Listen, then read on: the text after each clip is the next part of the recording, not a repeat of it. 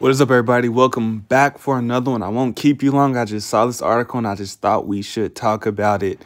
Breaking CBDCs and Stablecoins. EY advises banks to prepare for what's coming.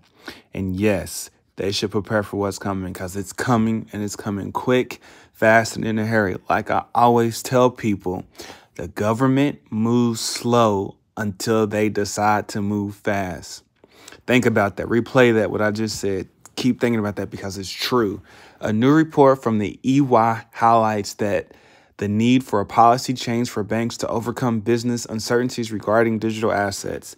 And they should think about this, and they should think about this quick.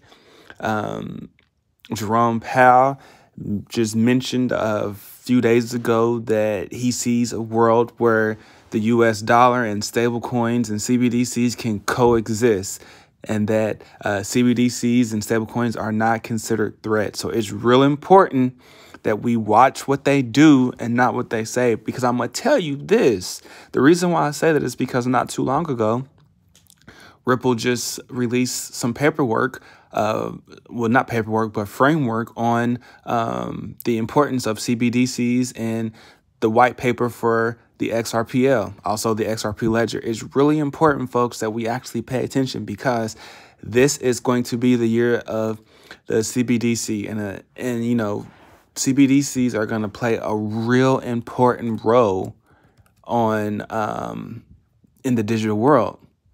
And it's really important that we hone in and focus on what this could actually mean. And for those that don't know, a central bank digital currency is a digital currency used by a central bank rather than a commercial bank. So it's a currency that can bridge other currencies together. And the main digital asset for that is XRP. If you type in the ultimate if you type in Google, what is a bridge currency, XRP will pop up.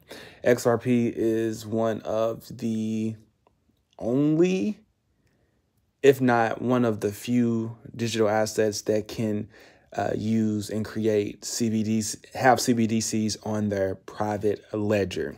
But let's get right into this article here. It says, Big Four accounting firm Ernst & Young has recommended that banks should change their regulatory perimeter to address the oncoming launches of state bank, central bank digital currencies, CBDCs, and private stablecoins.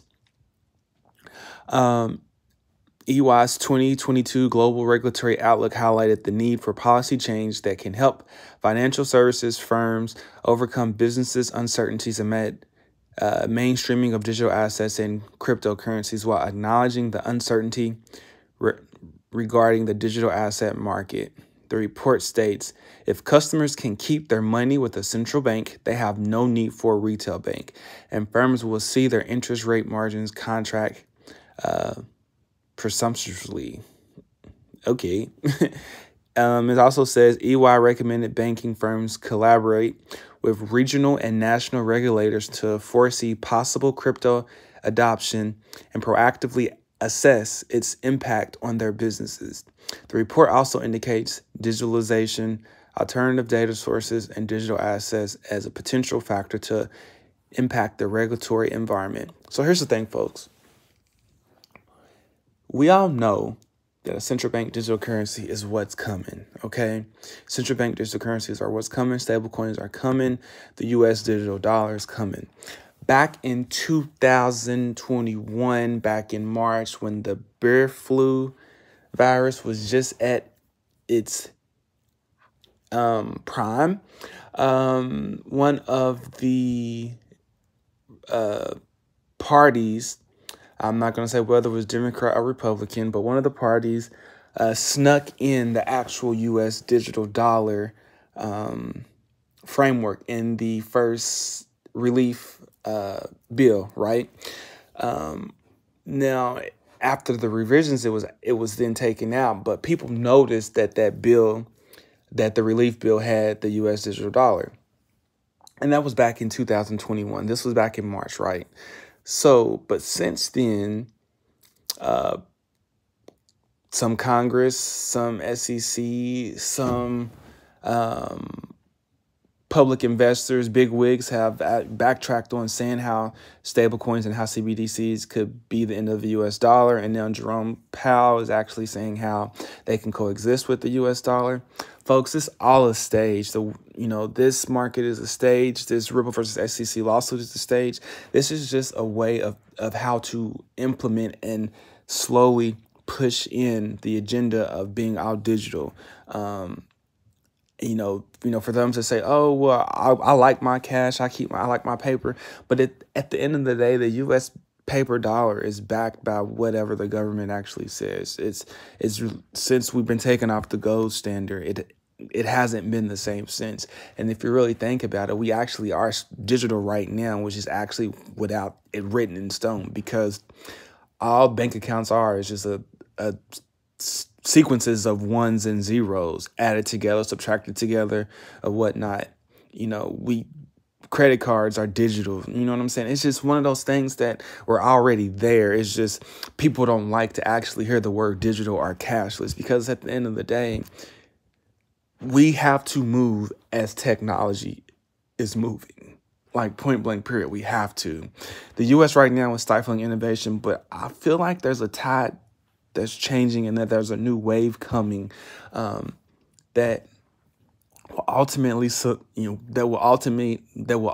solidify how the U.S. is going to play a major role. We already know how Ripple is going to play a major role. And for those that don't know, for my newcomers that are coming in from TikTok, I welcome you. Thank you for subscribing to my channel, from Pyypl, from everybody that's coming from TikTok.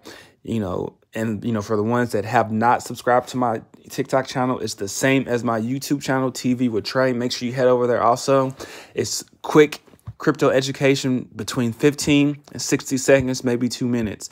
But when it comes to these central bank digital currencies, there's one party that I know of that's actually doing something right now, and that is the blockchain company Ripple. Okay, like I said earlier, they have been releasing framework after framework after framework and white paper, CBDC white paper, how the U.S. government should regulate cryptocurrencies, the difference between a utility token versus a meme token. There's just a lot of things that's going on right now that we should really be paying attention to, because at the end of the day, there's Ripple versus SEC lawsuit. And let's back up for a minute. The Ripple, for those that don't know, and for my TikTok followers that are just coming in, the Ripple versus SEC lawsuit was a lawsuit saying that that the SEC was charging Brad Garlinghouse and Chris Larson for the sales of XRP between, I think it was 2013 and to 2017, something like that, to where they were saying that they were selling and marketing XRP as a security.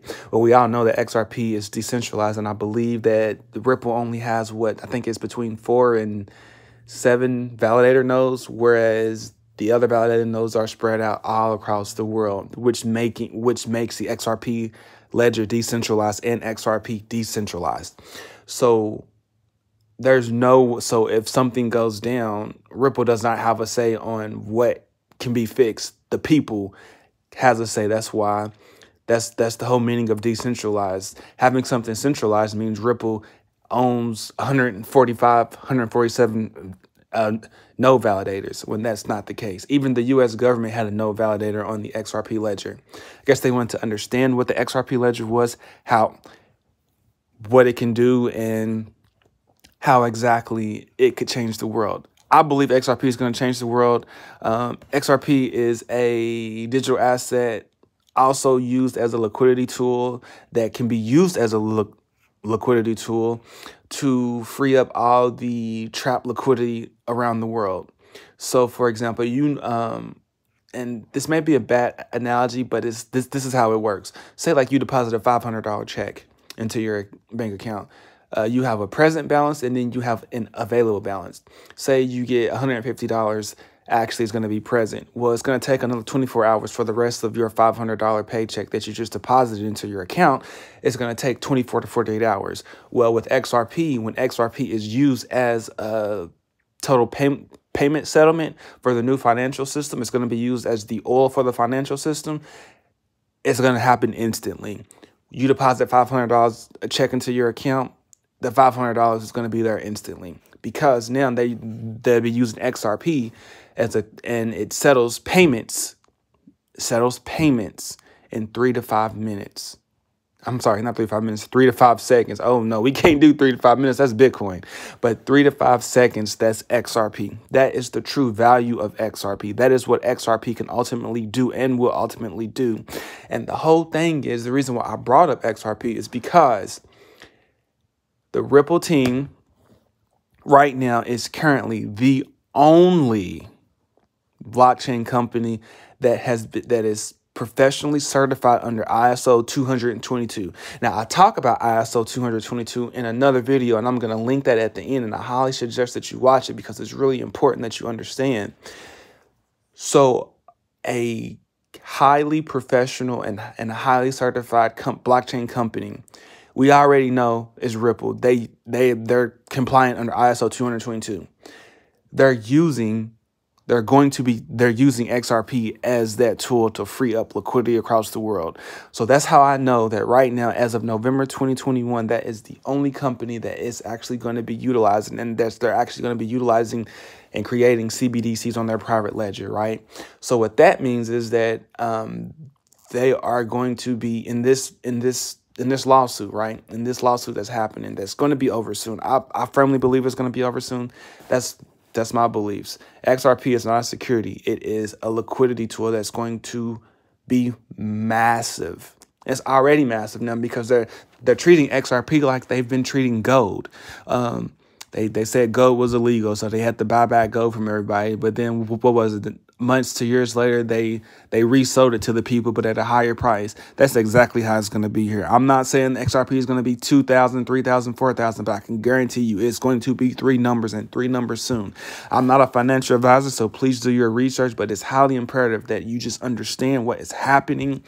Ripple is going to play a major role in the new financial system. They're being audited to make sure that they're transparent, and to make sure everything is transparent. I'm telling you, folks, even though this lawsuit is taking forever, new plans are coming out. There are new plans coming out, folks. Just hold on. I'm holding on. I've been in the XRP market since early 2017. I am numb to it all. It's going on 5 years now. The XRP has not hit an all-time high. It is going to be bananas. It's going to be insane. Just hold on, because once this lawsuit is over, CBDCs are going to be released on the XRP ledger. I mean, for crying out loud, we got the Bank of France playing with the idea of using the XRPL ledger for its CBDCs. We got the Digital Pound Foundation going to, have the digital pound on the XRP ledger. You got the Bank of Bhutan, I'm sorry if I mispronounced it, that's going to be on the XRP ledger.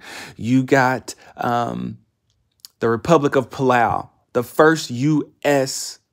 territory that's going to be utilizing a CBDC, and it's U.S. So do you actually believe that the SEC, if the SEC believed that the XRP was a security, do you actually believe they would allow the Republic of Palau to create a CBDC?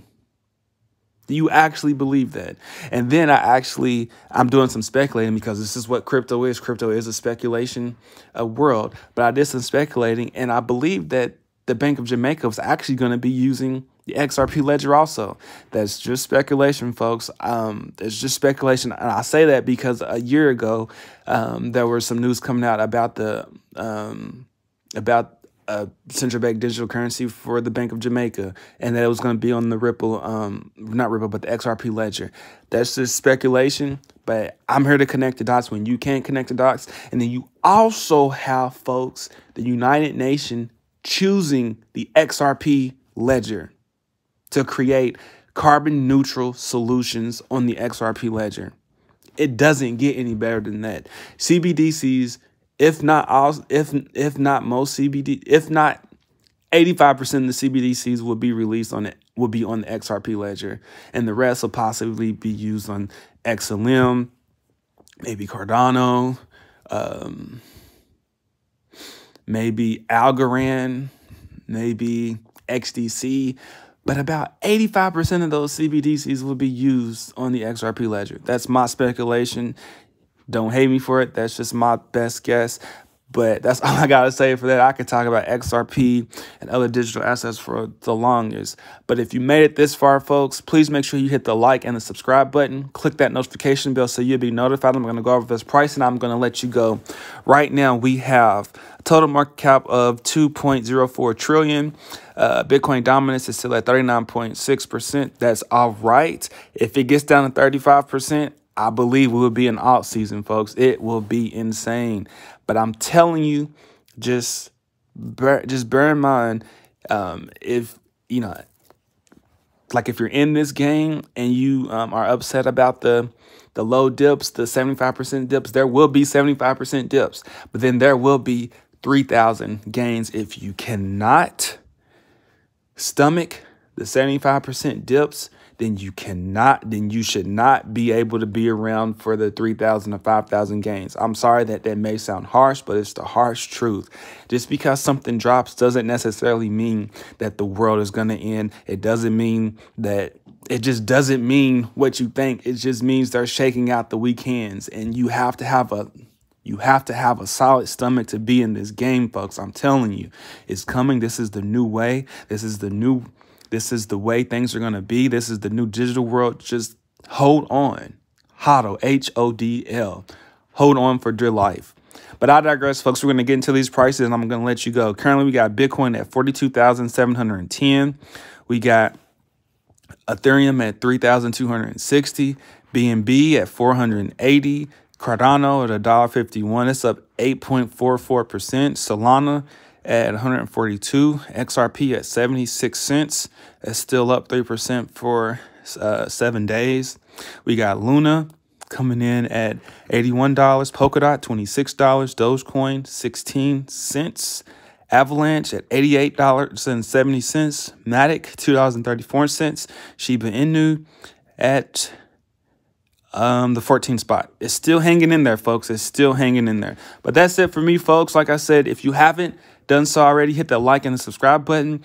And that video that I was talking about of what ISO 222 is and why it's important to you and why you should care should be popping up here at the end of the video. As always, stay focused, stay locked in. Peace. So I want to turn to you. Thank you for a moment, Mr. Brooks. If you were king for a day and you were going to tell us, here's what you need to do to structure the regulatory framework, in a minute and 39 seconds, tell us what that would look like. I mean, I can barely introduce myself in a minute and 39 seconds, Congressman. I come back to the concept of parity. I don't know why we believe that incumbent institutions are risk-free and anything new is highly risky. So if I have a platform built on a blockchain that is doing lending, I don't know why it's so hard for us to say that can participate in our banking system. If I decide that XRP is a security, why won't we let it list on a US exchange? The problem is we treat crypto assets differently from all other assets. And the answer is just recognize them for what they are. These are assets that represent some underlying activity. It could be a network, it could be an application. They have a value that people are willing to buy and sell at. Let them in. Can you see those? Oh, there's 2 votes. Let me try. Do you see IMF holding crypto assets in the future? Oh, they're over here. That's easier.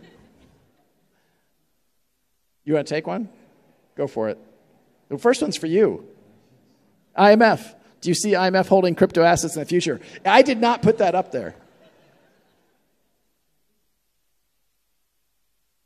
Remember, I'm from the legal department. I'm supposed to be very conservative about these things. I don't want to go into great details about Maybe I should take what the IMF is going to do. I think we stunned Ross into silence. My position's very clear. XRP is not a security.